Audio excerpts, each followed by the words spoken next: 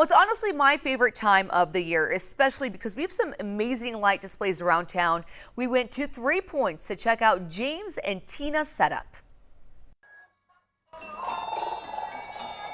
This setup has been years in the making. We've been together 14 years, so it's 14 years. I've been doing this, God, since I was a little boy. For James and Tina Caddell, the preparation starts way before the holiday season. August 1st, everything inside the house is done. Usually done by Halloween, but as the years went by, it just kept getting bigger and bigger. A time-consuming project for a priceless outcome. Personally, I love doing this for all the kids out there. Not everybody can afford, fancy trees, gifts, and everything else, but the kids love the lights.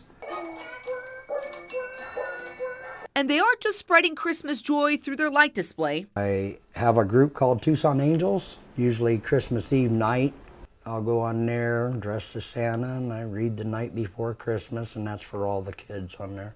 When James isn't reading to the kids, he's cooking up something for a deserving group of people. I do chili every year for the homeless veterans. And this Christmas spirit isn't just in the month of December. Inside the house, this village stays up all year. Getting them ready for next year's festivities. And we hope you have a very Merry Christmas.